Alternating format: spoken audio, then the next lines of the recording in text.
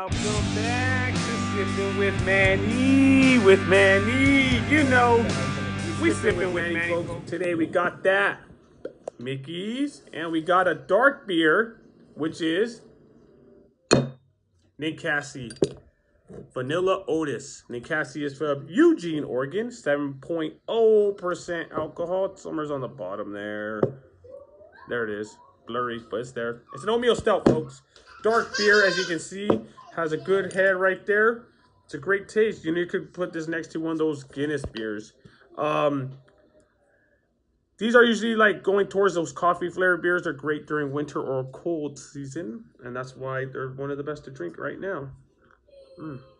This actually has a hint of vanilla bean at the end, and I love it. Do you love it? Hold on. We got a special guest. Dun, dun, dun, dun, dun, dun. From Salinas, California. Not Arnie. Boom.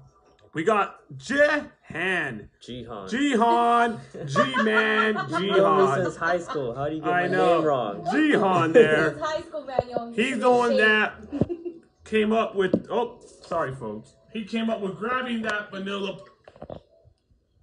oatmeal stout. There you go. Boom. Right here, I chose the Mickey's. You know me, the cheap guy.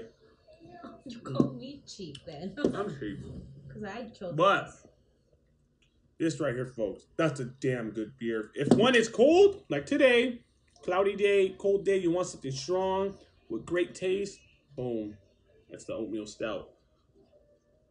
Oh, that's good stuff. And then you got your Mickey's where your pockets are low. Good stuff too. Malt liquor, folks. Not a beer, malt liquor. But anyways, if you want something strong with a great taste, you know, try out the Vanilla Otis from Ninkasi.